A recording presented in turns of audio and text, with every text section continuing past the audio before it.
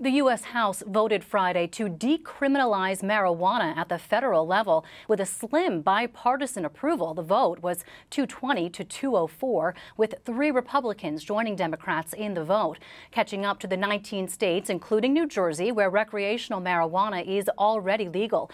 The question is, will the bill die in the Senate? Supporters say it's unlikely to get the 60 votes needed to pass in that chamber.